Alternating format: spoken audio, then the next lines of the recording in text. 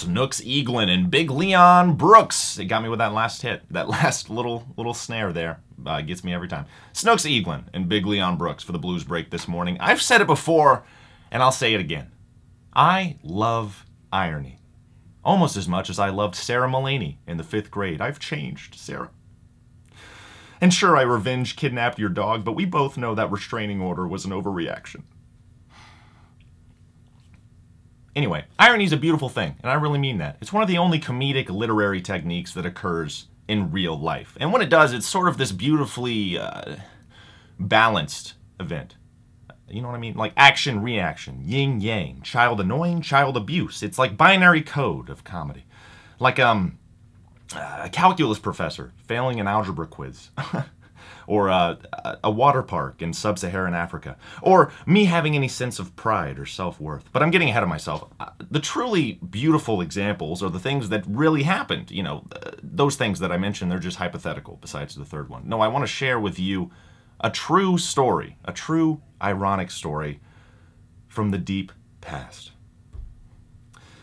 Imagine, if you will, 2013.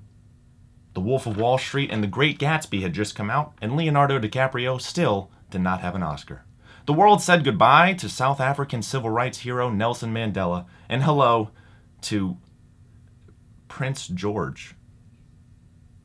That's a terrible trade. We join our hero, Darren Baldwin. Darren was a warehouse assembly worker, and he and his co-workers, they were worked relentlessly, day in and day out, with strict deadlines and threats of pay cuts to keep them in line. Darren was miserably stressed out, as you might be in a situation like that. He couldn't take much more. So when Darren's boss came in one morning and told Darren that his pay was being decreased, Darren took a deep breath and punched his boss in the face before pulling out a John Bender from the Breakfast Club switchblade and threatening to, quote, cut him up.